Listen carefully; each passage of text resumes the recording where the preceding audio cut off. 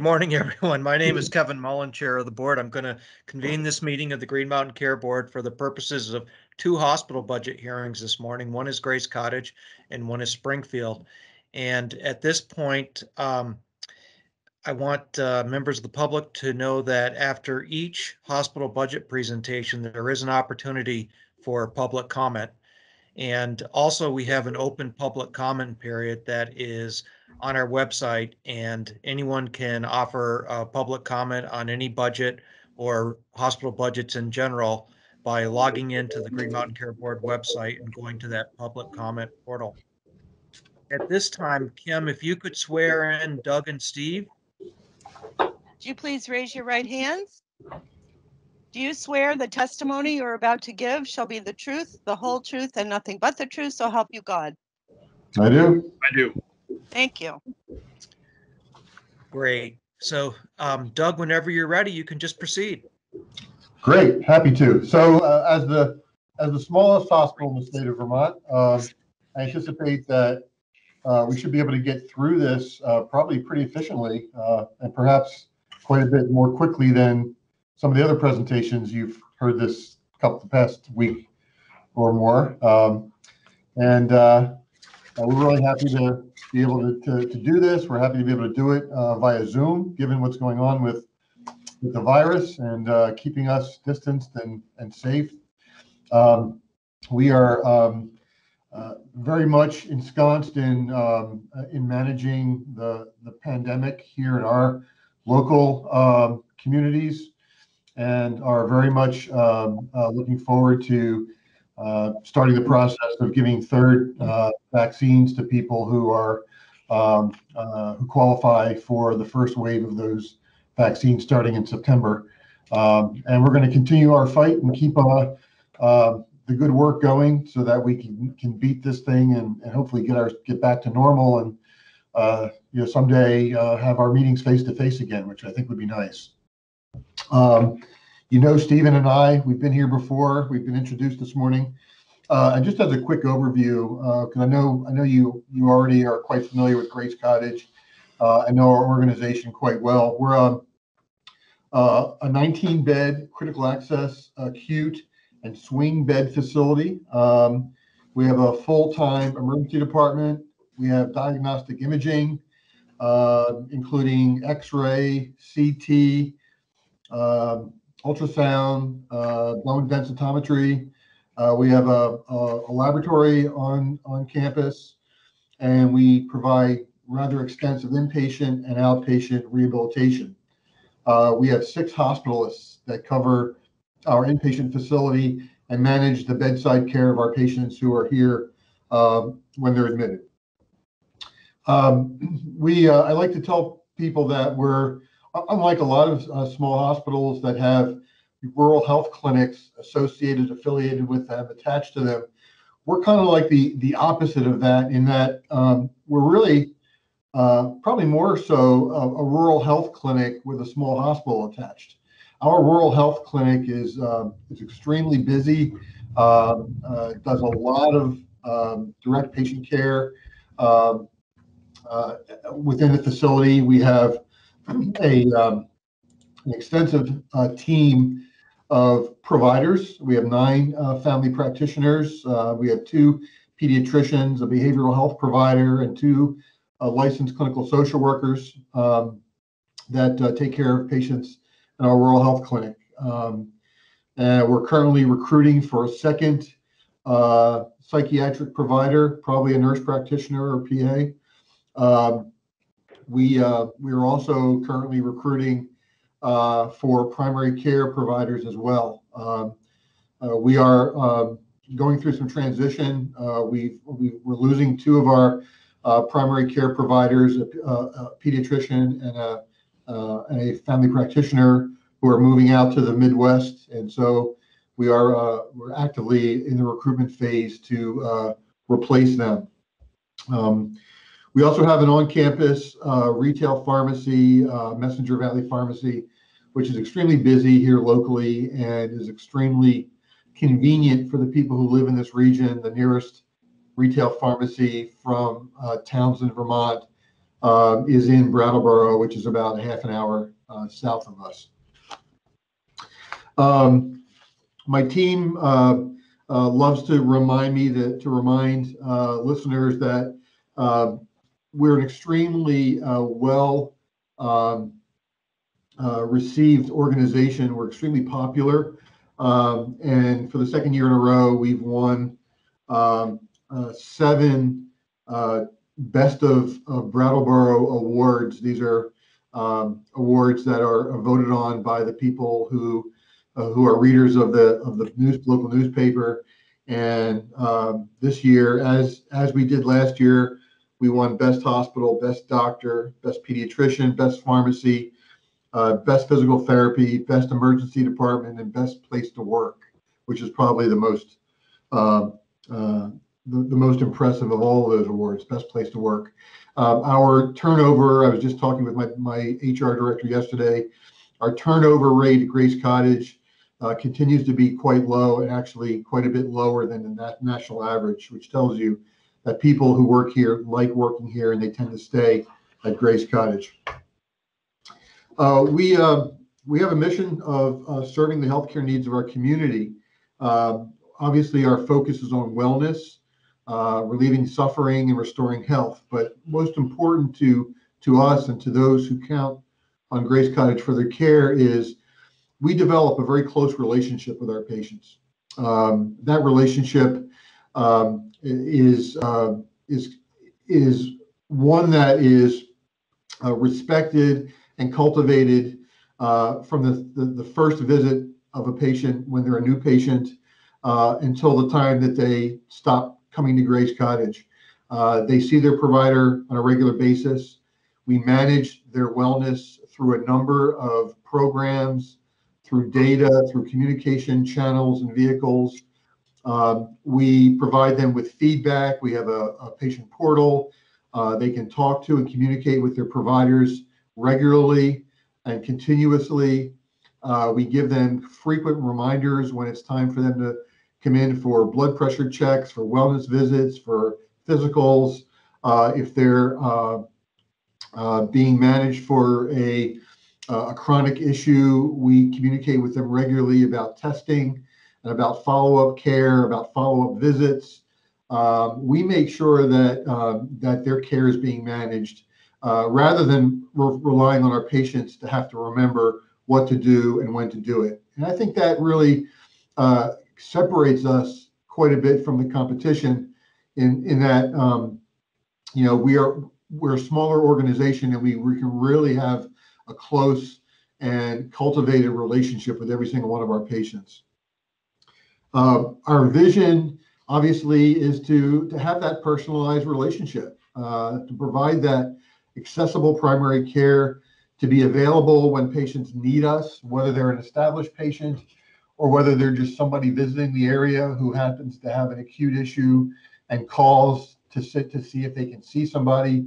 We provide them with a quick and convenient appointment slot. We have accessibility at Grace Cottage to provide quick and convenient appointments.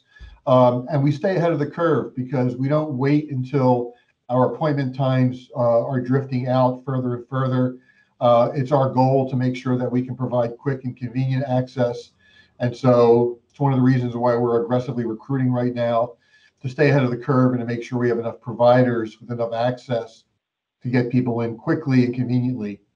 We provide very competent inpatient care, predominantly swing patient care for patients who are post-acute and need rehabilitation and focus in order to prepare themselves to return home after their episode of care. So we coordinate and collaborate with other acute care organizations, proceduralists in the region, and we are very well respected for our follow-up, swing, and rehabilitation services. Our emergency department is open 24/7. We pride ourselves in that we have a very tiny waiting room because we don't believe that patients should have to wait for an emergency provider. So our goal is to get them into a room as soon as they walk through the door, and to make sure that we're providing quick and timely triage, evaluation, and care planning for those with emergency issues and service and need emergency services. We also have an extremely close relationship with tertiary care facilities and trauma centers, and we have an incredible transportation mechanism for people who might need a higher level of care that they can't get at Grace Cottage. And we regularly receive positive feedback from providers at tertiary and trauma center locations that receive our patients, thanking us for doing such an incredibly comprehensive and competent job of evaluating, triaging, and documenting before transferring patients to their care. So we really pride ourselves in having that close affiliation and relationship. Our focus is on preventive care, as I mentioned earlier. Our goal is to keep people out of the hospital. We don't have any beds for patients that are waiting for people to show up because they haven't been managed and haven't had comprehensive wellness and preventive care. We prefer to keep our patients at home in the community and well cared for, and it's one of the things that I think, again, separates us from a lot of full service community hospitals that rely on procedures and interventions to drive revenue and volume. We really don't. We don't do procedures here. We don't have an operating room. We don't do anything internally in terms of procedural based services. So for us, it's really all about seeing the acute patients showing up in our ED, hopefully treating them and sending them home. If they need to be admitted as an acute, we admit them, take care of them on a short basis, and get them home as quickly as we possibly can, or to a higher level of care if they need it. So our focus is really on wellness and to treat the entire person, as our vision says. Next slide, Catherine. So you have our requested budget for fiscal 22. The net patient service revenue number in that budget is based on current volume run rates with two slight areas of decrease that we're preparing for. And those two are, first and foremost, a return to somewhat normal outpatient laboratory volume. As you know, for the last year and a half, with COVID testing being as brisk and busy as it's been, our outpatient laboratory volumes have been quite a bit higher than normal. And we anticipate that as the pandemic begins to wane, hopefully as the pandemic begins to wane, we could potentially see a drop in some of our outpatient laboratory volume. So we factor that into our NPR for 22. Again, I also mentioned that we are in the process of recruiting at the provider level. So we're anticipating, at least for a period of time in 22, a drop in total visits to our provider practice. As quickly as we can recruit providers to fill that void, the quicker we can return to continuous growth in our rural health clinic. Our NPR growth request is somewhat modest, but it's really, and I'm sure you've heard this from other hospitals that have presented to you, we need to have some growth in NPR at Grace Cottage in order to cover the increasing operating expenses that we're seeing due to both supply and demand.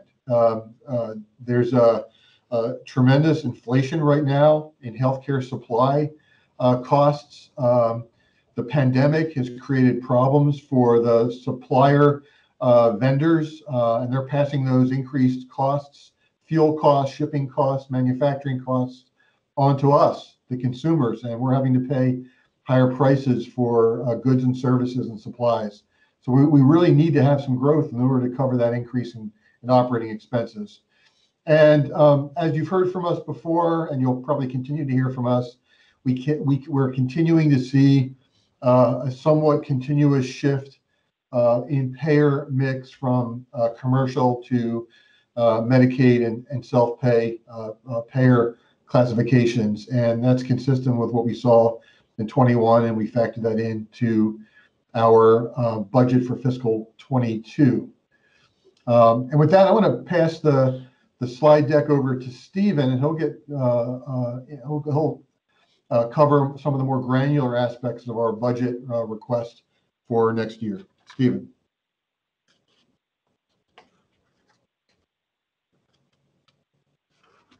Help if I unmute. Catherine, the income statement slide. So you have in your packet that was submitted this slide, which is shows our current year budget adjusted for COVID-related expenses and our submitted budget for next year. Overall, net patient revenue increase from projection to budget is a 6.1% increase, which includes the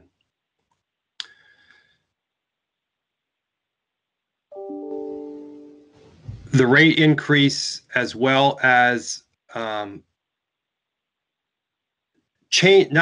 while our overall volumes are drastically different, some of the areas that they are, and it makes a big difference in our net patient revenue, such as we get reimbursed much higher on inpatient versus outpatient stays. So the slight mix of where services lie makes a big difference in that. As Doug said, our request is essentially a flat volumed budget going forward. We truly expect in a lot of areas, especially if we find the providers we're currently looking for and the physical therapist, based on our results for the last few months, I would expect an increase in our volume in those areas, but I didn't want to overestimate. My presumption is this is a best guess, not pessimistic, but reasonable expectation of what our volumes will be for the coming year. The expense side, however, I am hopeful, I should say, that it's an pessimistic outlook and that we can keep our expenses lower than that. That being said, I'm not sure, sitting here today, even what's changed in the last month or so, if that's reasonable, knowing that costs continue to increase above and beyond what Doug was talking about, particularly in travelers and things like that. And I'll talk about that a little more when we get to the operating expense page. But overall, I think our 22 budget is completely achievable. It's not particularly far above, from a net patient revenue standpoint, what we budgeted for the current year. And considering most of the current year, or much of the current year early on particularly, was still highly affected by COVID, it is a truly reasonable expectation. Balance sheet, Catherine. The balance sheet continues to look stronger at Grace Cottage than it has in years. I'm not sure how to say this, but in some ways, COVID has actually been a positive thing for us, particularly in some of the revenues that we received as a result of that. It has helped our cash position significantly. The payroll protection loan, especially, which, as I should have mentioned that on the income statement, but you saw in the narrative that we did indeed get almost a $3 million payroll protection loan early on in the process, which was forgiven a couple of months ago and thus showed up as revenue, recognized as revenue in fiscal year 21. And that is cash, essentially, sitting on our balance sheet that is ours to keep versus the Medicare advance monies, which are slowly being repaid. Those are all still in our account and ready to be repaid. Fortunately, we're not required to use any of those. and that liability will continue to decrease as Medicare recoups that money over the next couple of years. Next slide. Cash flow statement gives you a quick look at where our cash balance went. You can see at the end of 2019 to the end of 2020 was a significant change, all entirely a result of the COVID-related funds that we had in the bank, a combination of the payroll protection money, the HRSA CARES Act fund, and the Medicare advance monies, and that will continue going forward through the end of the 21 as well as into 22, keeping us a large positive balance until all of that Medicare advance money is paid back. Next slide. Our overall rate increase request was 5%. I felt and calculated that that was the minimum amount necessary to get us a large enough net patient revenue to cover all of the increased operating expenses we've outlined. That is the highest rate increase we've had in the last several years. It's been 3.2 for the last few years. It gives us an overall gross patient revenue projection once you adjust for the COVID things of 3.6% from 21 projection to 22 budget, and a 2.8% increase from 21 budget to 22 budget. Next slide. Grace Cottage does not have any adjustments or provider transfers or accounting adjustments to report, so that keeps it simple. Next slide. Included in our other operating and non-operating revenue lines, as I just discussed, in other operating revenue for the 21 projection, we include the grant revenue of $2.97 million in payroll protection money. There's also a small amount of additional CARES Act funding recognized in fiscal year 21 of the money that we had left over as of September 30th last year. We will be returning our unused funds later when we do the reporting in September for that. The other items included in our other operating revenue are our 340B retail pharmacy program of roughly $1 million in fiscal year 21 and $1.1 million in fiscal year 22. And our retail pharmacy that Doug mentioned operates at a loss of approximately $130,000 in 21 and $178,000 in 22. Non-operating revenue continues to be the large community support we get, which has, in all of my years at Grace Cottage, going on 35 or so now, have been always allowed Grace Cottage to continue to exist in most years. Next slide.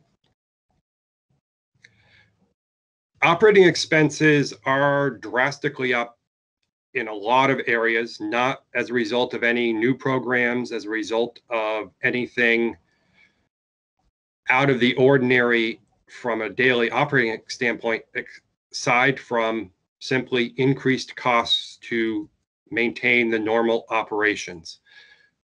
The cost of supplies is significant, as Doug outlined. Other areas, as you well know, salary and benefits and staffing are by far our biggest percentage of operating expenses. We've had to do market adjustments in a lot of areas to maintain competitiveness with surrounding areas in order to recruit and retain qualified staff. For the positions that we have not yet filled, we currently have more travelers in the building than we have ever had in all my years here. It's rare that we have more than a couple, and usually just nurses. Sometimes we have one in some other ancillary area. As of today, we have 4 traveling nurses on our floor. We have 1 traveling nurse in our rural health clinic, which is a first. We have 2 physical therapy travelers. We've never had more than one there. And we just posted yesterday for a traveling radiology tech, which is as a result of someone leaving due to our mandatory COVID vaccine policy going into effect October 1st. And as I've outlined in the narrative, the cost of travelers has skyrocketed. At this time last year, we were paying about $65 an hour for a nurse traveler RN on the nursing floor. Right now, we're paying 120 or 130 and may need to increase that. One of the travelers that's currently in the building is leaving mid-contract to go to she's not only leaving here, she's leaving the traveling company she's working with to go to a different traveling company at a higher rate. And that's, according to the traveling company, happening a lot across the board. It's just, there's such a shortage of nursing staff that they can demand anything they want, essentially. And that's a drastic cost increase. When you're paying 2 and going on 3 times what it costs for a regular staff person. But the alternative is not being able to treat the patients, and that's not an alternative. We have patients, we need to take care of those patients. But essentially, operating expenses are up across the board in a lot of areas, and we do our best to maintain and decrease those and hold them tight wherever we can. But some things we simply do not have control over. Next slide, Catherine. So as I said, our budget is extremely conservative as it relates to expected net patient revenue. It's not any drastic volume expectations that I feel we cannot achieve. It's essentially exactly what we're doing right now. It's been very consistent the entire year, as far as pretty much everything across the board. The expense budget, as I said, is high due to inflated costs, mostly as a result of COVID-19. We do have a positive total margin budgeted for 22, but that is based on the generosity of our community and allowing us to continue to exist, and our community being willing to cover the lack of particularly Medicaid reimbursement. Medicare reimbursement for our facility, due to our high percentage of Medicare patients in both the hospital and the rural health clinic, is close to at least covering their costs. It doesn't completely. Commercial, in most cases, pays a little better than cost. And as we've discussed year after year, and you are well aware, Medicaid pays less than half the cost of taking care of their patients. And unfortunately, as Doug pointed out, and as you'll can see in our net patient revenue columns, this current year and what I projected going forward, the percentage of Medicaid patients has gone up as commercial has gone down, as a result of COVID-19, people losing their jobs, losing their health insurance, and that is not something, truthfully, that we have any control over. We just have to try and adjust and cover that ever increasing decrease in reimbursement. Next slide. So at this point, I'm going to turn it back over to Doug so he can talk about our risks and opportunities.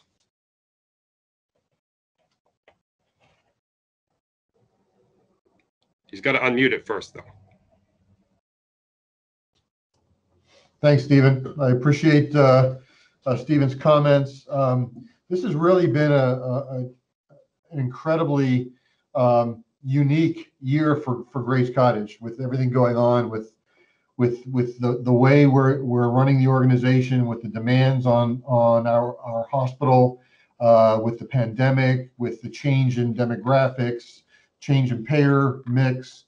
But it's interesting when you look at this year as a whole, and you look at just volume and performance relative to prior years. This is probably been one of our best, if not our best year ever at Grace Cottage. If you you adjust out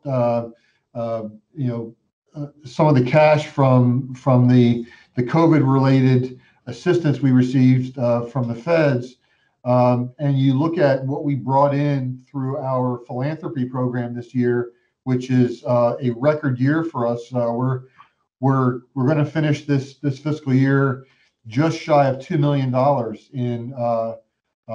in gifts to Grace Cottage, which is a record, highest of all time for our organization. And you look at our non-operating revenue, and the performance of our endowment is at a record high, as high as it's ever been at Grace Cottage. Our non-operating revenue from investments is at a record high. So when you factor all that together, we actually we probably, if not for the pandemic, we could possibly have finished this year with a positive margin on operations, which is something we almost never do at Grace Cottage. So we're really happy with our performance. All of our strategic initiatives for this past year have paid off in terms of growing access, recruiting providers, marketing new services, changing the way we allow patients to enter our organization and our system. The way we manage productivity at the provider level, the performance of our emergency department, and the reputation that those providers have developed in our community, which has allowed us to grow our ED business. Everything is kind of firing on all cylinders right now, and so we're really happy about that. And it's one of the reasons why, as Stephen said, this has not been a bad year. If anything, it's actually been a good year for Grace Cottage. There are, however, still risks that we have to be prepared for. This Delta variant that we're seeing popping up. We're seeing, obviously numbers in the state of Vermont slowly climbing for a number of patients hospitalized on any given day across the state, which is not a good trend to see. But it's because of the variant, and it's because of the fact that there are still Vermonters that aren't vaccinated yet. And the initial vaccine that we all received is starting to, its effectiveness is starting to wane over time, which is one of the reasons why we're all going to be looking at the option of getting a booster shot to keep those immunities strong. But we have to be prepared in the event that we see things get worse before they get better. And we're going to do that, and we're going to be prepared for it, and hopefully it doesn't happen. As Stephen mentioned, staffing continues to be a problem. We, like most hospitals in the state of Vermont, are seeing today more difficult to recruit than in the past. And I don't profess to be able to explain why that is. Some suggest that people are being paid very generously, unemployment, and so some folks are staying on unemployment rather than working. I suspect that's part of it. I also believe that when organizations reduced staffing levels, implemented furloughs, and cut services and programs during the height of the pandemic, something that Grace Cottage did not do, a lot of people found other things to do to earn a living. And now that we are seeing volumes returning and demand returning, those folks are not sitting by their phones waiting for a call to come back to work.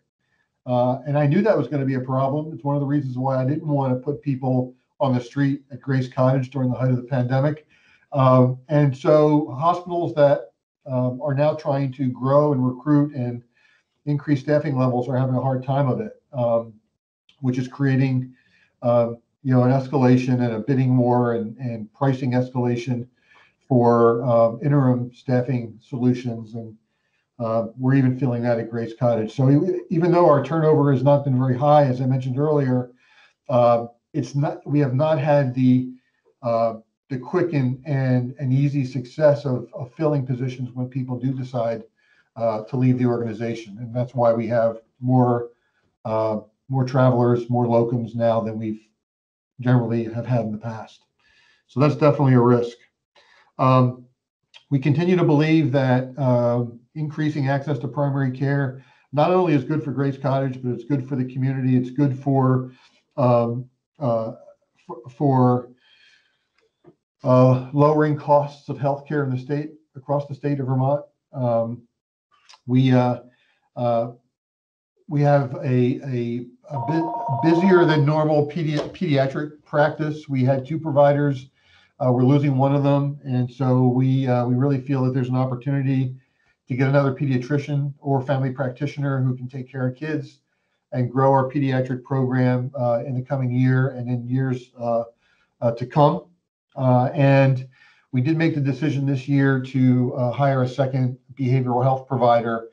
We have one currently right now working with a couple of social workers, but his practice is currently bursting at the seams, and it's getting harder and harder to get patients in to see him. And so we're looking for a second behavioral health provider, which I think will double our access and help us to move patients through our primary care practices. Because right now, when a family practitioner or an internal medicine provider can't get somebody in to see our behavioral health provider, then they have to manage the patient's behavioral health issues themselves. It's not their sweet spot. It's not something they like to do. And it just bogs down their ability to efficiently take care of their non-behavioral health patients. So we do need another provider, and we're going to recruit somebody this year if everything goes according to plan. So those are our risks and opportunities currently. On the value-based care participation question, we continue to have open dialogue with One Care Vermont. We are optimistic that they're going to be able to assist us in joining the ACO potentially as early as 2023. Our participation has to be different than a traditional community hospital in the state of Vermont. We're more like a practice than we are like a hospital, and we're currently talking with them about risk mitigation. We're talking about revenue flow and reimbursement flow and how that would work for a hospital like Grace Cottage. And I think we're getting to the point where it's starting to make sense for us to participate. I know we're the only hospital in the state right now who are not card-carrying members of One Care Vermont, and I look forward to our continued discussions with Vicki Lohner and her team in 2022, and hopefully by mid-year initiating some agreements to present to their board and to our board, and hopefully having us join and being participants in 2023. Any questions there?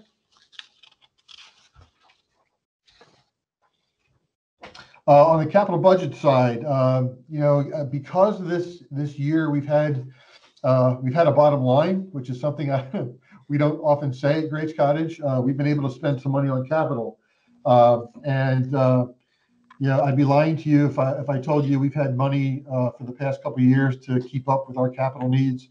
We have not, but it's reassuring to see that we're able to spend a little bit of money on capital. And our plans going forward in 2022 are to upgrade our ultrasound services. We're going to have to do some paving. Our parking lots are really starting to suffer. We're going to be upgrading some of our HVAC services with high efficiency mini split systems, which provide localized thermostatic control to allow our employees to keep temperatures at a at an efficient level and lower our costs for heating and cooling. We've got some IT upgrades that we're planning to do this year.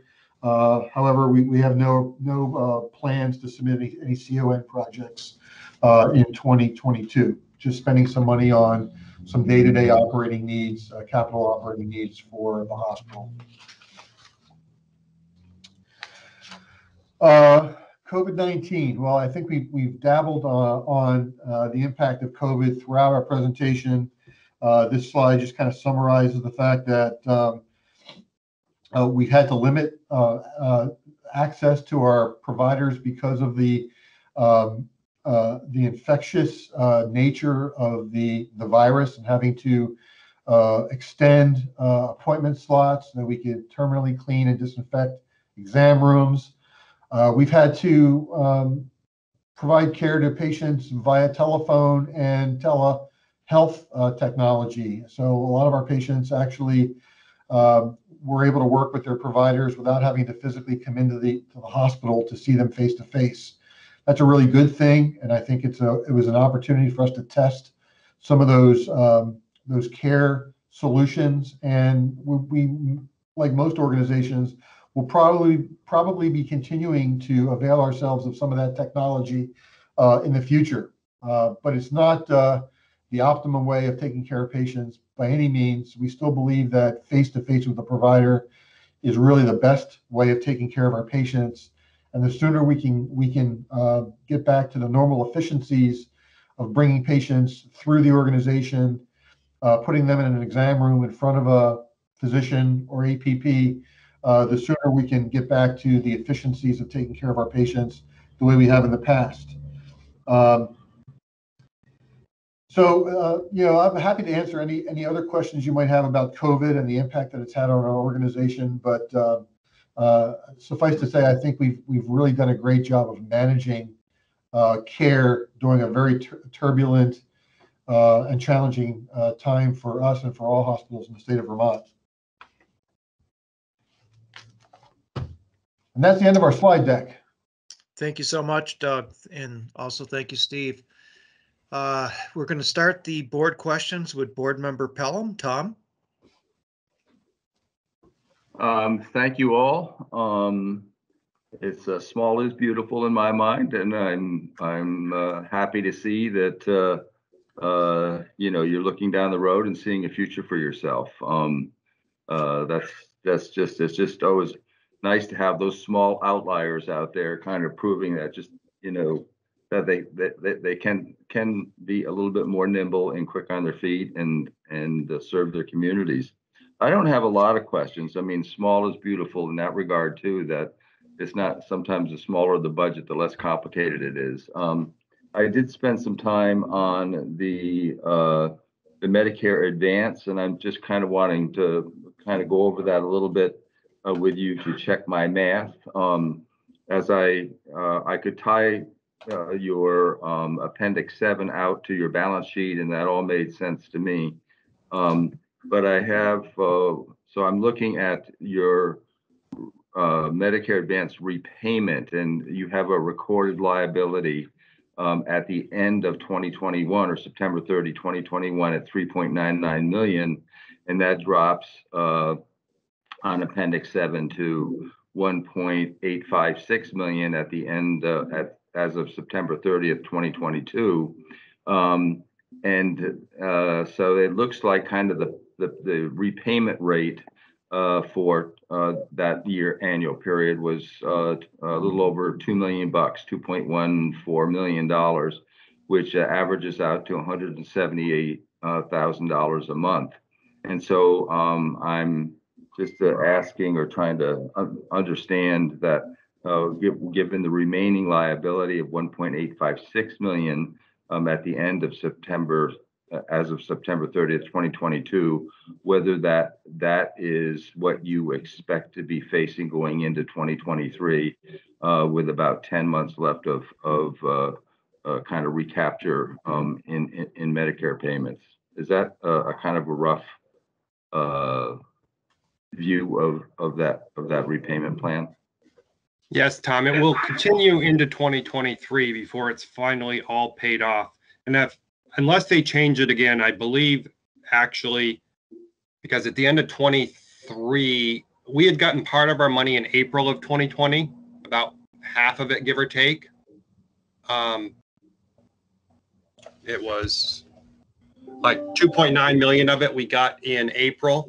The remainder of it, another 2.9 roughly, came in September. And the repayment starts from a year after you get it. So we actually started paying back in April of 21 on the first 2.9 million, and just starting now, will be starting in September on the second 2.9 million. And there's a graduated payment that gets higher toward the end after, I think it's after another year. I would have to go back and look. They changed it so many times, and they may very well change it again. But yes. So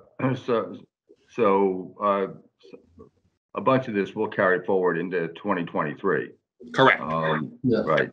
And you have a staggered start based on the two allocations. Correct. Okay. Basically, because they recalculated it wrong the first time. So my next question is on value-based participation, and this is just an observation. I kind of get a sense that your big brother or big sister, which is Mount Scottney in my book, has the same kind of less aggressive approach to value-based care or participation than some of the other hospitals. Some of the hospitals are up in terms of their FPPs in the mid 20% now. So I was, during our hearing with Mount Scottney, I asked about what their feeling was about Medicaid and whether or not that was in some jeopardy at Mount Scottney. And the energy that came back through the screen was a surprise. It was like, absolutely not. We love our Medicaid value-based program. It simplifies life and reduces a lot of administrative costs. And so I'm just wondering if you've spent some time with the folks at Mount Scottney. They are bigger than you, but they're the next rung on the ladder. Have you spent any time with the folks at Mount Scottney kind of getting their insight as to how helpful and valuable the Medicaid, the ACO's Medicaid program might be? No, Tom, we haven't done that, but that's a great recommendation. I really appreciate you pointing that out to us, and I will definitely reach out to them. Yeah, that's great. That's a great idea. Because the more we're going to need that information when we present this to our local board here at Grace Cottage, and to the extent that we can get some positive feedback on the impact that it's had on another hospital in the state, the easier it will be for us to reach a decision, hopefully a positive one. yeah. Well, I think the folks at Mount Scottney folks that are your counterparts will be a soulmate in that regard. I was just surprised at the level of energy and the pushback on my question. My next question is, I'm looking at just your salaries. I'm listening to your narrative and your kind of voiceover on the travelers and what an extensive increase that is. And so looking at salaries from 2020 actual at 16.6 million, 2021 projected at 17.5 million, and 2022 budget at 18.4 million. So those are a little over 5% increases each year. So how have you rolled into the 2022 budget the increases in traveler costs that you're experiencing in 2021 projected? The actual traveler costs budgeted in 22, I believe the only department there actually are any traveler costs budgeted in are nursing. At the time we did the budget, we had in the building one physical therapy traveler that we were expecting would be gone by the beginning of the fiscal year, and we would have replaced that person with a staff member, which may still happen or shortly thereafter. The radiology one, again, we had no intention of having a radiology traveler. That just happened a couple of days ago when we published the mandatory COVID vaccine policy. And he chose to not work here anymore because he doesn't want to get vaccinated. The way I budget travelers in general, particular, so in the nursing department, is I budget all of the FTEs, presuming they're filled, under salaries. I then budget a premium above that under agency staffing. So for instance, if a full-time nurse costs me $50,000 a year to be here, they'd be $50,000 in the salary line. If that same position as a traveler was going to cost me $75,000, I would put the extra $25,000 on the agency line, still in the nursing department, because you never really know. I mean, we could, a lot of years when I do the budget, we might have 3 nurses in the building, and by October 1st, they're gone. I mean, we have gotten down to 0 more than once as far as travelers go. Sitting here today, I truly don't see that happening this year, but we are aggressively recruiting. Hopefully we'll be able hopefully the rad tech position will only be here for 1 stint, a 12-week period. The rehab travelers, again, we're very desperately trying to hire permanent positions for those. The nurse travelers, at this point, I think we probably, going forward, at least for the whole next year, we'll have 3 to 4 in there because there's just not nurses around. Anyway, so what I'm taking away from that is that there is some risk there that that you, in terms of whether it's your agency or right. in the salary budget, you might not you haven't folded into 2022B the amount of travelers you now have no aligned nope. with your hospital. Nope, only in the nursing department. And I don't believe there was even, I think when I did the nursing, I believe I only budgeted to have 2. Yep. But, Okay. and we may get it back down to 2 shortly after the beginning of the year, but it goes up and down. Well, good luck with that. It's amazing the stories that we're hearing about the traveler costs. It's incredible. And I think my final question is in terms of when you have to hand off an acute care patient to another provider partner somewhere out there, who are your partners that you're aligned with, and have those relationships changed in the last year or so with COVID? I would say that, our primary partners, of course, always have been, generally the closest hospital that the patient can safely go to. Brattleboro certainly would be the first choice if they've got a bed and can take care of what this patient needs. Second is usually either Cheshire or Dartmouth. Occasionally, and usually it's one of those 3 unless the beds aren't available. I know the other day they had somebody in the ER and they called all of them. I don't think they called BMH because I think the person needed more than that, but those were all full. They called UVM, they called Bay State, they eventually took the patient to Albany after calling like 5 different hospitals because nobody had a bed. So, and that's, not because of COVID so much as everybody's been busy right now, the last few months. So would you see the new bed tower at Dartmouth as an asset relative to your operation? Most certainly. Yeah. I mean, I know when they said that the other day, I think it was Dartmouth. They said they had like 60, this was one day over the weekend, I think. They had 60 patients in the ER waiting for their own beds. They didn't expect to have a bed for at least a day or more. So they were just packed and then some. They had more patients than they could take care of their own. Well, that's all my questions. I do make note of the fact that if you take your change in charge over the last 3 years at I think it's like 3.2% or something like that, and average that in with a 5%, and we're still at 3.6%, as a trend rate. So I think that's just an important factoid to stick in the back of the mind as we go forward here. So Agree thank with you you. very much. Those are my questions. Thanks, Tom. Thank you, Tom. Next, we're going to go to Board Member Yusufer. Maureen? First, thank you for the presentation and everything you've been doing throughout the year and the pandemic. Just a couple questions. You talked about the Medicare advance, but you also talked about some unused CARES Act funding that you may have to pay back.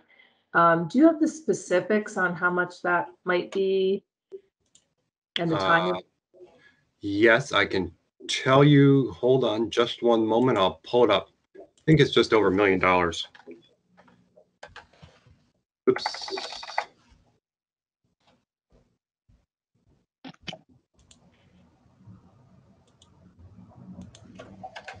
Haven't done the final calculation of it yet because we're working on the reporting as we speak. But at the moment, it's roughly 1.4 million, but I know that I have some capital costs and stuff that I can take out of there first. So I think it's probably going to be at just over 1 million, 1.1 maybe, that we end up having to send back. Okay, and that's projected in the 22 cash flow? Yes. Okay. And then, as your net patient revenue trend from 19 to 2021 is a little bit of an outlier from most of the other hospitals. Most of the other hospitals in the state saw a decline in 20. And, certainly you're impacted by, second home people who come up. And we know a lot of people did relocate places throughout Vermont during the pandemic. So one concern I would have might be that some of those people aren't going to be able to stay through this year as they did last year. And can you isolate, I guess, the impact of maybe the out-of-state people and was that driving some of your increase in 2021? And then, potentially, if they can't work remotely anymore and their kids have to go back to school and they didn't permanently relocate here, you might see some impact from that. So I guess how have you accounted for that in your financials?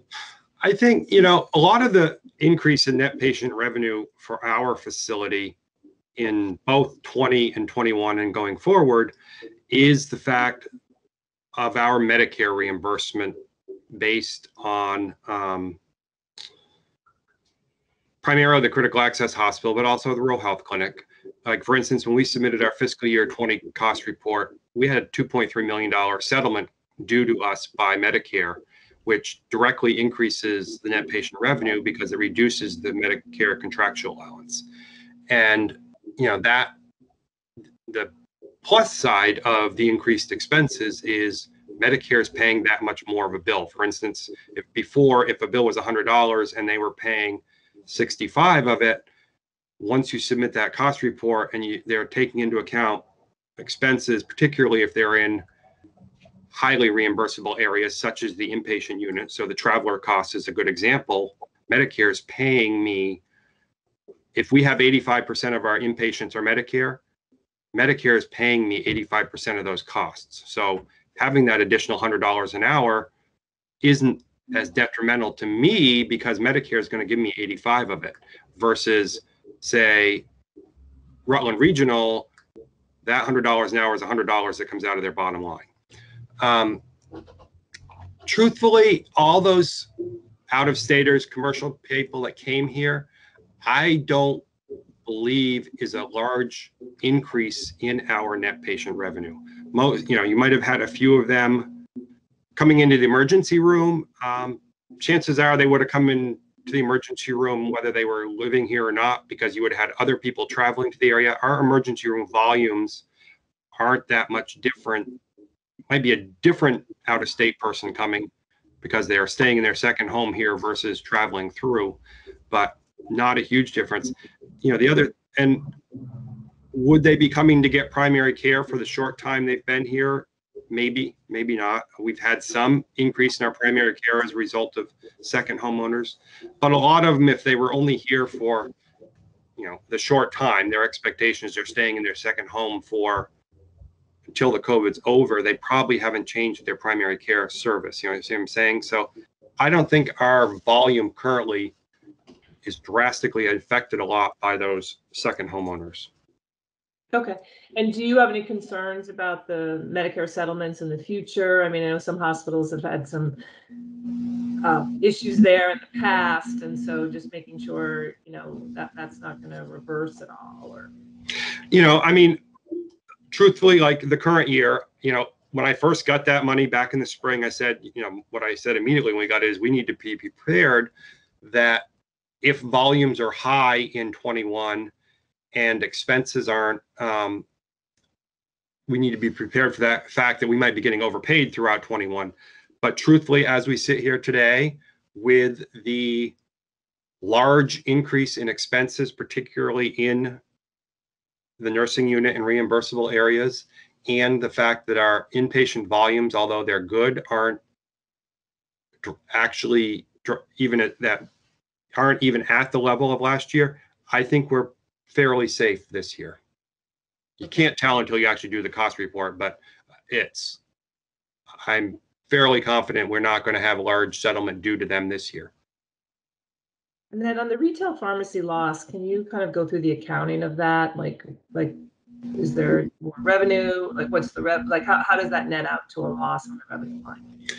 The retail pharmacy has been operating at a loss for years. It continues to get bigger. The problem is, which you can ask any retail pharmacy, third-party payers for health insurances, they all use pharmacy benefit administrators. In a lot of cases, we get paid less than a drug costs us to fill the prescription. We might actually pay $5 for it, and the total reimbursement might be $3, which not only doesn't cover the cost of the drugs, it doesn't cover anything for the pharmacist's time and all of that to fill it. There's a retail pharmacy, from an actual pharmacy standpoint, the prescription filling is a losing operation. Now, there was a reason Walgreens and CVS's and all those have those in the back of the store, because they make their money on the stuff you buy when you walk to the back of the store. We, although have a small front store, people don't buy a lot of that kind of stuff in a small local mom and pop organization, which is another reason there's almost no mom and pop organizations anymore in a lot of small towns. I mean, I know that a lot of the ones in this state, just in Woodstock recently, that one suddenly closed, the one that's been there forever, because you just can't make it support it. If we were running a true business model here, we would not have a retail pharmacy. We choose to keep the retail pharmacy because it's a badly needed community service for our patients, because as Doug said, the next closest pharmacies are basically 30 minutes away, Brattleboro or Bellows Falls. And it's a valuable asset to the community. It's also helpful for us in the fact that we've got the ability to have it allows us the ability to have a couple more pharmacists on staff than we would normally have if we were only running the hospital pharmacy. But within the building, within our organization, we have 5 full-time pharmacists, which allows for a little cross coverage. If something happens to one of the hospital pharmacists, one's on vacation and somebody else gets sick, you've got somebody available to help cover. So that's a benefit, but is it worth that loss? Probably not. I think the other, probably the most important benefit of having a retail pharmacy across the street from the hospital is that our primary care providers have much more control over their patients' access and use of prescription medications. Right. So when one of our providers orders a drug for a patient who really needs to be taking medication for their acute problem, he or she knows whether that patient is actually getting their medication or not. And the fact that the drug is across the street and they can walk right across and get it before they get in their car and go home, the likelihood of them taking the medication that's being ordered for them is much greater, which means better control of the care of the patient and healthier patients over the long run. So it's a bit of a lost leader for us, but I really believe that if the nearest pharmacy for our patients was a half an hour away, the health of our patients would decline as a result of that, for access reasons, for cost reasons, for a variety of reasons. So I've got providers who will call a patient and say, look, you know, I sent the order for your prescription to the pharmacy across the street, but you haven't picked it up. Is there a problem? Do you need help paying for it? And so it just makes it easier for them to manage the medication utilization of their patients. The other important thing to remember is, if you remember back on the slide, I said that we included the 340B retail contract pharmacy revenue. That $1 million of revenue is a result of us operating the retail pharmacy as a contract pharmacy, and that's what allows us to generate that. If Messenger Valley Pharmacy didn't exist, yes, we could contract with all of those surrounding pharmacies, because all of our patients would have to go somewhere. So I would have to then contract with every pharmacy in Brattleboro, every pharmacy in Bellows Falls, Walmart, all of those, and I would be able to keep some of that contract pharmacy money, but it would be a drastically smaller amount. It would be far, you know, maybe a conservative estimate is I might be able to contract with enough of them to keep half of that money. So I'd be losing $500,000 there and only doing away with a $170,000 loss in the retail pharmacy. So it, you know, something we have to try and remember when we look at it. You can't really net the two together, but in theory, one is responsible for the other. Okay. And my last question is, I do, agree that in, the COVID has strengthened the balance sheets of many of the hospitals, because, the CARES Act and some of the money did what it was supposed to do, right, in a very unfortunate situation. So looking at that, looking at where your cash balance is, and then looking at your P&L, and you've talked about, potentially being conservative on the top line and pessimistic on the expense line, with those kind of going opposite directions, just really wondering, how we should think about that. I mean, it seems like there's a potential that you will do better in 22. You certainly have a strong balance sheet and cash flow. And I appreciate what Tom said about your average for your commercial rate, but you are asking for a 5% rate this year, which is above, what we'd be looking at, or what we had, put out there. Mm-hmm. And, I know it's small dollars. We've gone through this before, but it's small dollars to the hospital, but not to the individual, right? A 5% is a 5% increase to an individual when you look at their commercial rate. I mean, total dollars to the system, you're right, it's not significant, but just wondering how I should think about it, because I think you've got a strong position, and I think you're hedged a bit from what you're telling us, right, on, Well, you need to remember that that 5%, the only individual that's going to pay that 5% is a self-pay person who isn't getting any reduced fee. The majority of our self-pay patients have some sort of a reduced fee. Very few of them pay 100% of the charge based on income. A commercial patient isn't going to pay 5% because almost all of our commercial reimbursement is based on a fee schedule. The clinics, particularly, even within the hospital, the majority of lab, x-ray, and all those, so if I'm charging $100 for a lab test, I'm going to now charge $105, but I'm only going to get whatever Blue Cross says is the reimbursement rate for that particular CPT code. It doesn't matter that I'm charging an extra $5. I'm going to write off another $5 in contractual allowance on that particular test, aside from whatever they're increasing. So if they increase 3%, say for inflation from one year to the next, I'm going to write off 2%.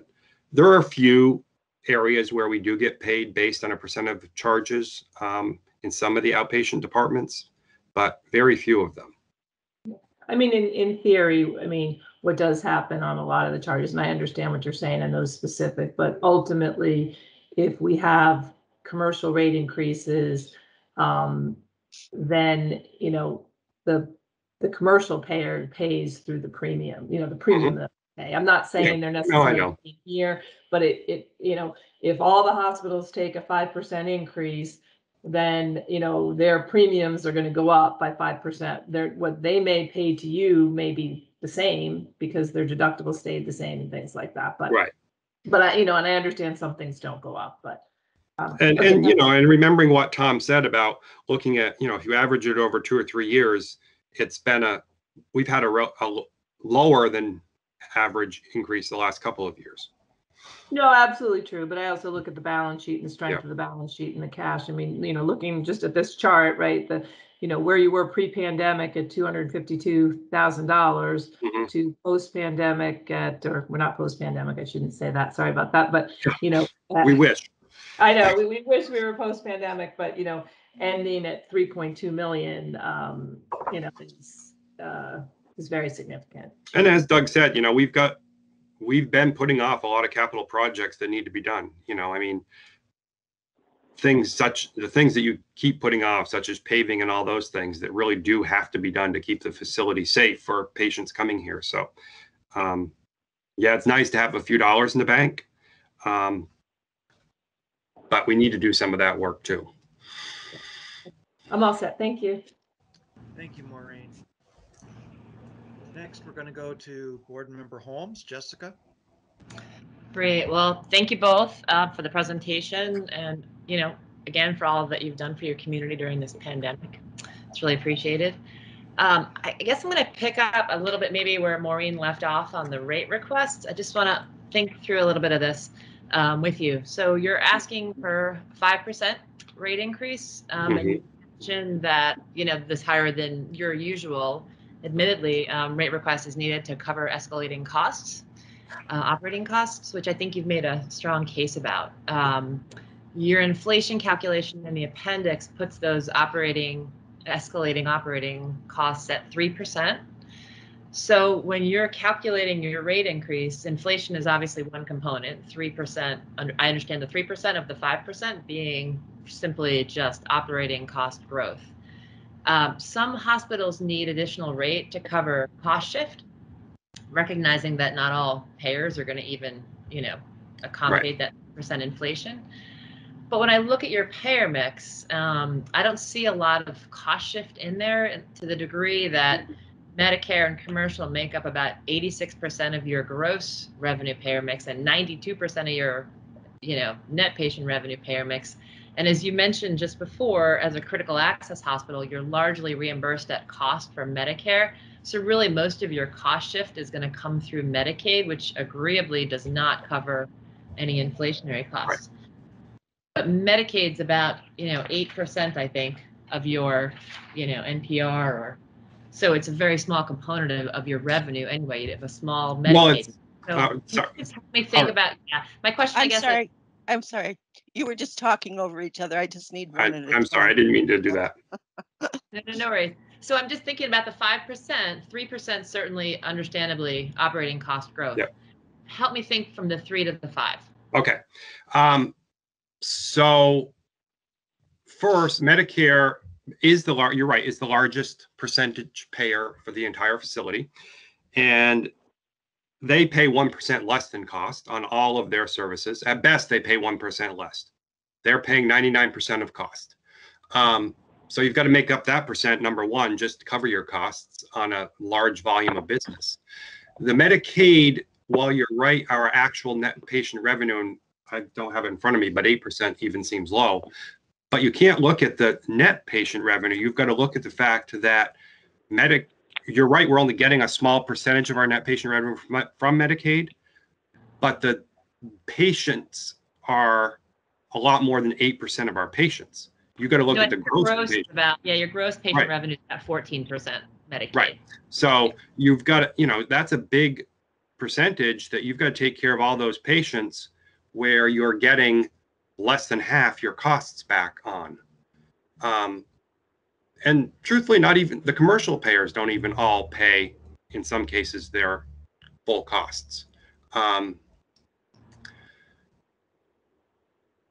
it's mostly it is the cost shift to those Medicaid and the fact that Medicare is paying less than the actual costs on the biggest percentage of our business. And in the rural health clinic, even the reimbursement is even worse. Our cost per encounter in Medicaid, because they subject it to a limit, is paying about, I think it's 40% of our actual cost on all our rural health clinic visits. So we're actually, I mean, at some point it'd be great to, maybe in next year's budget, trying to understand what component of your rate request is driven by cost shift so that we can start quantifying that impact across the state. So just a, future thought, it would be helpful. Try and think about how you would do that. But yes, I hear you. Yeah. We can talk about that maybe, as the budget guide around. Did somebody ask, am I good? Okay. Mm-hmm. So I guess my next question is, back in December, actually, Congress passed a new law that introduces a new rural emergency hospital Medicare designation. And some researchers are suggesting that small hospitals in rural areas that have net patient revenues less than $20 million, very low, relatively low average daily census, and 3 years of losses might be the most likely to convert. And I'm wondering if you've looked into this new designation, whether it might make sense for Grace, especially given the capacity in the southeast corner of the state, particularly as Dartmouth-Hitchcock expands. Is this something that you've thought about moving forward? At the moment, we have not, no. If Dartmouth expands and our average daily census is suddenly 1 or 2 rather than 10 or 11, which is what it normally is, that might be worth looking at. I'm also not sure that the reimbursement would be a whole lot different. It's still a cost-based reimbursed system, is it not? As a way to keep small hospitals in business that don't qualify to be a critical access hospital, is what I was under the impression it was. So I don't really think it would, from my understanding, is it wouldn't really change our actual reimbursement very much. They're still only going to cover the cost of keeping the business open, or almost. Yeah, I think it reduces some of the fixed costs because inpatient largely goes away. So some of the fixed costs of maintaining an inpatient suite is eliminated, and it effectively becomes, an standing emergency room with some other features attached to it. But maintaining an inpatient floor goes away, and therefore the fixed costs associated with that go away. But our inpatient, we don't maintain. I'm sorry. I didn't hear that, Jessica. I'm still getting overlapping voices there. Go ahead, Jessica. I was just saying, I think that you lose some of the fixed costs associated with the inpatient floor. And it may be, given that you have rural populations where population is declining and it's difficult to cover those fixed costs, it may be a designation that allows access to care and cost-based reimbursement. So it's a new possibility for hospitals. And my question, I guess, largely is, are you considering it? And what would the factors be that would make you think that that's a good option? Well, I would say this is obviously something we are aware of, but we have not done a lot of research into what that would mean for us. So I'd have to say we have not started our consideration of that as an option, but that's not to say that we won't look at it. Okay, great. Just was a question. Thank you. Thanks, Jessica. My last question actually is around Mathematica's analysis. So Mathematica did some in-depth analysis of potentially avoidable utilization at rural hospitals around the country, and they shared some of their results with the board a few weeks ago. Now the results are only for Medicare fee-for-service, but that actually is your largest, payer group. And their analysis actually showed that Grace Cottage has the highest rate of admissions for ambulatory sensitive conditions in the state, They estimated that 34% of your admissions are for ambulatory sensitive conditions. The state's median was only 19.5. So these are admissions that could have been avoided with, timely, appropriate care. So I'm wondering, given your emphasis on primary care, if this number surprises you, do you track this yourself? And if this number does, make some sense for what you're seeing in your inpatient admissions, what steps could you take to bring down this potentially avoidable utilization that does seem much higher than the state median? I did see that data. I was a little bit surprised by it. It's something that we're going to talk about with our medical staff. Obviously, we as administrators, rely on our providers to make care decisions for the patients who present to our organization.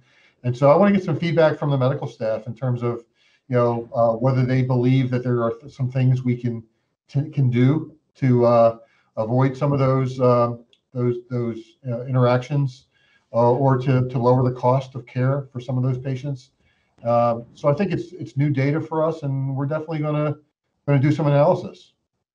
Great, thank you very much. Well, I'd love to hear any follow-up on that. You bet. Thank you. That's all my questions, Kevin. Thanks, Jessica. Next, we're going to turn to board member lunch. Robin. Thank you. It's nice sometimes to be the last person to go because many of my questions have been answered. But I did have a couple of clarifications I wanted to ask about. The first is, it sounds like your utilization compared to 2019, which might be considered at least old normal, who knows about new normal, seems to still be down due to some of your COVID mitigation measures. And you talked in your narrative about the cleaning and the reduced number of appointments. I'm wondering if that sounds about right to you, or if I missed something in reading your materials.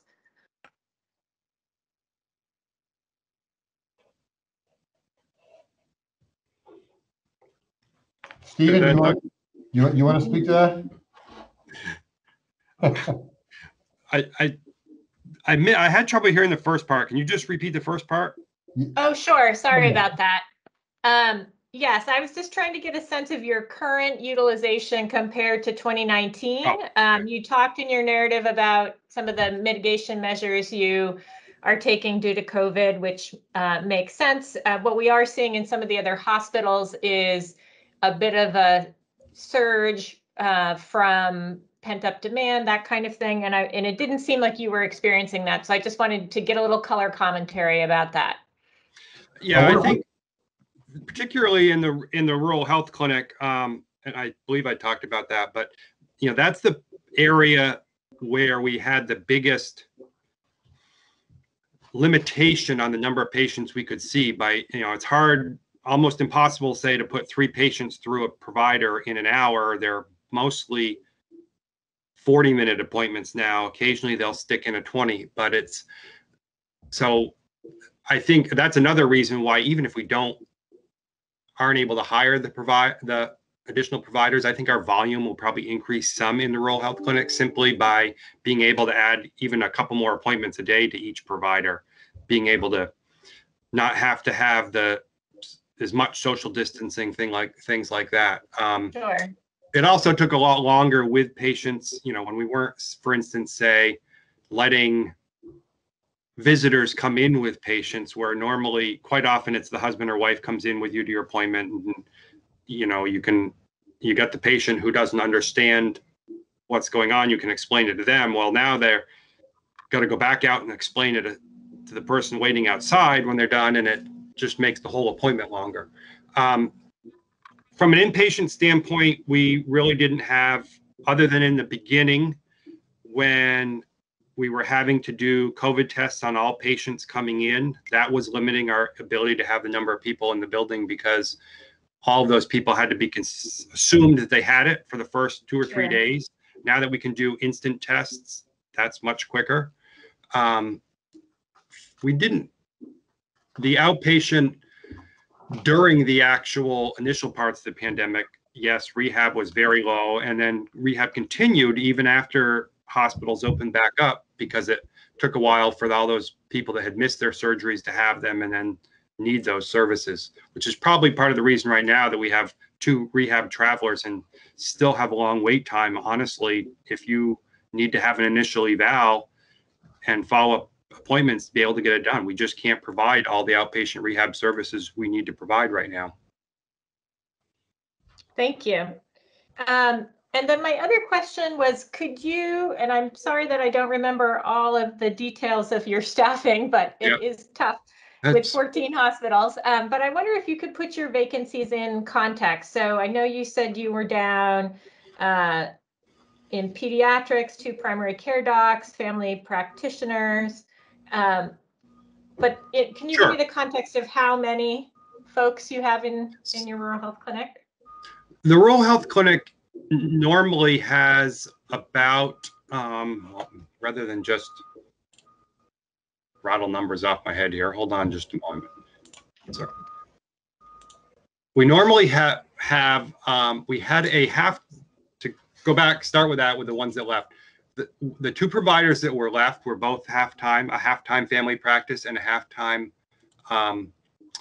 pediatrics, who had both been here for 30 some odd years and retired early. They're currently, as we speak, riding their bicycles from here to New Mexico. Nice. Very ambitious. But so we're trying to replace both of them. What we normally have in the rural health clinic, hold on just a moment, FTE comparison.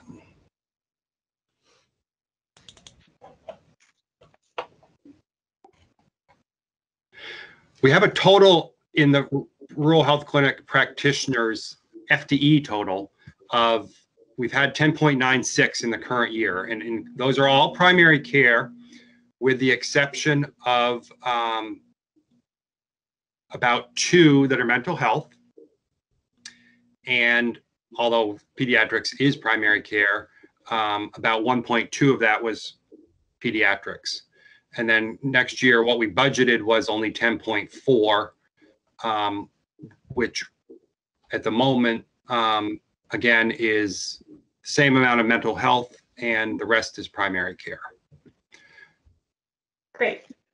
Thank you. That's very helpful. And that's it for me. Thank you, Robin. I don't really have any questions, Doug or Steve, but I do have a comment. You know, when you take a look at the hospital infrastructure in Vermont, much of what you see, especially in your area of the state, along the Connecticut River and the I-91 corridor, reflects a time period with that was appropriate for the geography and the infrastructure and the demographics of the time, but you worry about it going forward. And I would just strongly encourage you to be proactive in your planning rather than reactive. Steve had mentioned you might make a different case depending on what happens after the bed tower opened at Dartmouth. And Doug, you had mentioned that you thought it would be a very positive thing. And I think it is a positive thing as far as being able to make sure that patients are getting that hospital care. But I don't think that people have paid enough attention to the negative impacts of what that's going to be on the workforce. And when you talk about you don't see a way to get away from travelers this year, I think that can be multiplied exponentially once that construction project is finished and open. So I just strongly encourage you to, to be reaching out to your feeders for your new nurses and things like that, because every possible thing that can be done to try to create that workforce is going to be necessary, because you're going to get hammered. Yep, I agreed. Okay. Appreciate the comment, Kevin. With that, I'll turn it over to the Healthcare Advocate's Office for questions. Good morning. Can you hear me? Yes. We can, Kylie. Okay. My name is Kylie Kuiper, and I'm here with Sam Peisch, representing the Office of the Healthcare Advocate. I just wanted to start by thanking you for your presentation and for all that you do for your community, particularly during the pandemic. As you know, we submitted several pre-hearing questions that primarily focused on race equity efforts. We just wanted to use this time to ask you to focus specifically on how much funding in your current and future budgets have been allocated to diversity, equity, and inclusion, and or race equity focused projects, trainings, or collaborations. Doug, you want to answer that?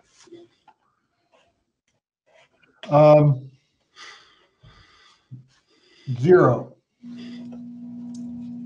From a specific standpoint, yes, we don't have a specific line item that is identified for any of those things. Doug can speak to all of what we're currently doing here as far as the committees and working to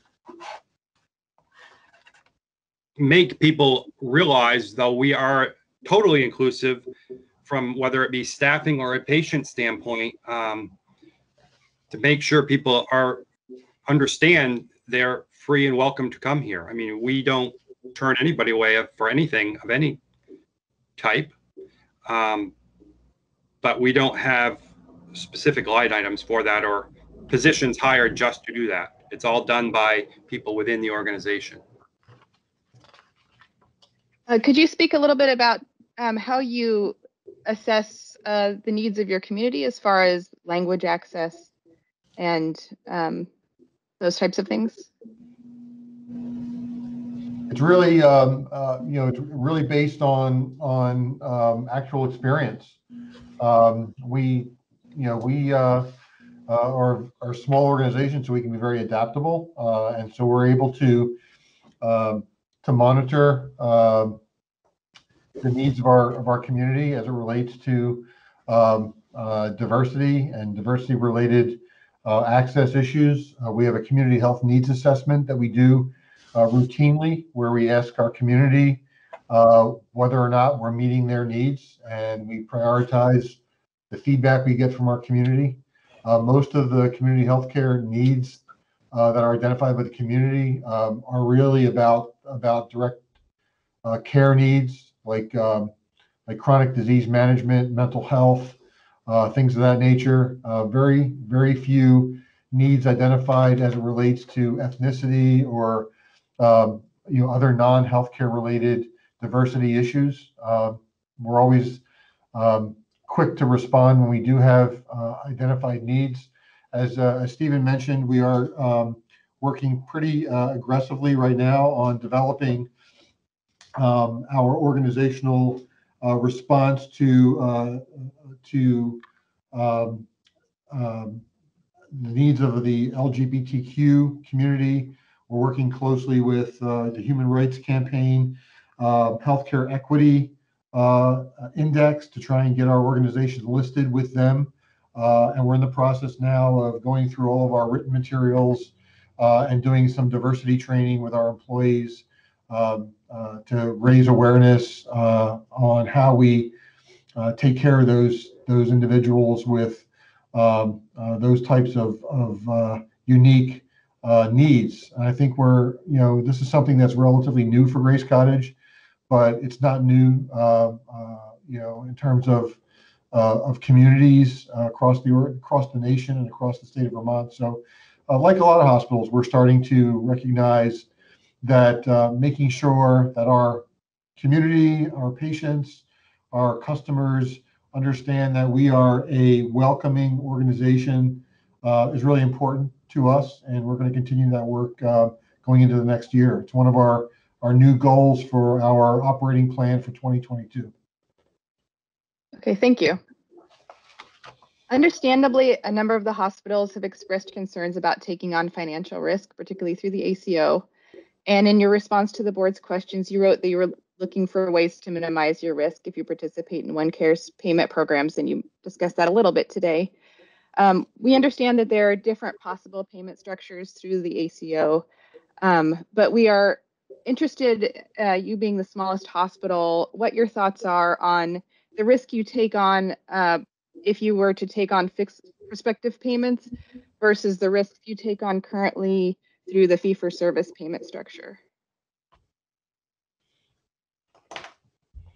Well, we've looked at both sides of that knife, and the reality is we're just not large enough, diverse enough, or financially in a position to take risks that other organizations can take because of the small size of our hospital. And so what it really comes down to is, we believe that we have a very important role to play in lowering the cost of care in the state of Vermont. Primary care and wellness is where it all starts. Keeping people healthy and out of the hospital is where cost control and cost containment starts, and that's what we do best. And so we believe we can contribute and can help the ACO in its efforts to lower the cost of care, but we just can't be in a position to share in the downside risk if the ACO is not successful in lowering the cost of care. And quite frankly, we have not heard a tremendous amount of positive feedback on the results that the ACO has been able to deliver as it relates to lowering the cost of care in the state of Vermont. In fact, we hear more about what it costs to operate the ACO and or not hear about what the costs are to operate the ACO, because apparently that information is confidential. But I think like all Vermonters, we're beginning to question whether the ACO is going to be able to really achieve its long-term mission. And until we have some comfort in knowing that the ACO is going to survive and is going to deliver on its objectives of lowering the cost of care in the state of Vermont, our participation really needs to be guarded, and we need to make sure that we don't add risk and cost to our organization, because every dollar that we have at our disposal goes into caring for our patients. We can't afford to pay bills to keep the ACO afloat if its objectives fail. And so those are the discussions we're having with the ACO, and we want to participate, we want to help. We think we have a role to play, and hopefully we'll get there, but they have to treat us a little differently than organizations that have more direct impact on controlling costs, like UVM and some of the larger hospitals that have very, very expensive programs and take care of very, very complex and expensive care for the Vermont, the residents of this state. Hopefully that answered the question. Oh, well, that was I appreciate your answer, and it was interesting. What I was actually specifically trying to get at was what are your thoughts on budgeting with fixed prospective payments versus fee for service? I can imagine that there's different pluses and minuses. If you were going to have a per patient payment so you kind of know ahead of time, or more of a global budget that you know ahead of time that doesn't increase or decrease based on volume, versus the current situation where you get fee for service that does increase and decrease based on volume, but it's less predictable how much you'll be taking in. I'm just curious, as a small hospital, as a particularly small hospital, what you see as the pluses and minuses of those two payment structures. Does that make sense? I think so. I think you just answered it. If we can reach an agreement with the ACO where, for example, if we enter as participants in the Medicare, most organizations go in with their Medicare patients first, and if we know on a month-to-month basis what our payment will be for caring for our Medicare beneficiaries, yes, it simplifies the cost accounting and the program profitability analysis, by knowing what that reimbursement is going to be going forward, and then having adjustments from year to year based on actual. It does simplify things, and so if we can get them to agree to do that for us, we're willing to do that. But again, the one thing that causes us pause is the fact that there is a downside risk to being in the ACO, and we don't have any excess cash to put at risk for participating. And so we're trying to negotiate an arrangement with the ACO that treats us differently than a full service community hospital, because we're not a full service community hospital. We're much more like a rural health clinic or primary care practice than we are like a hospital. And so our hope is that we can participate and be treated that way.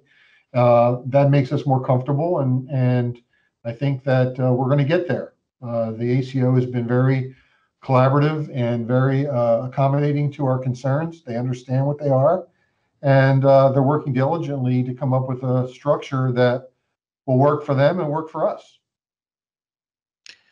Kylie, might I interject just for a second here? Absolutely.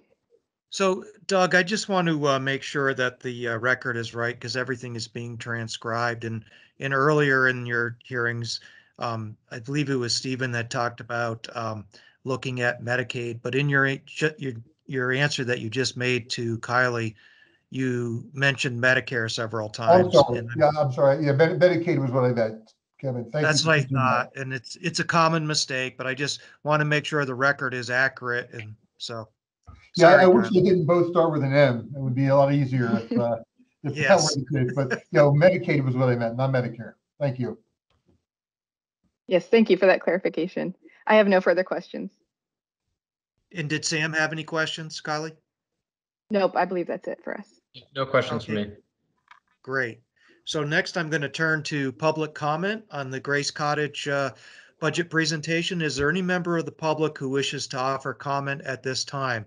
If so, either raise your hand in the Teams function or just begin speaking.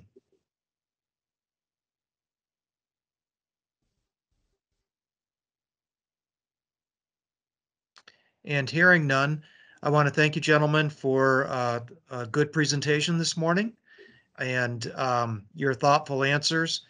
And at this point, I'm going to place the Green Mountain Care Board meeting in recess until 10:22 for a 10-minute bio break, at which time we will commence with Springfield Hospital's hearing. Thank you, everyone.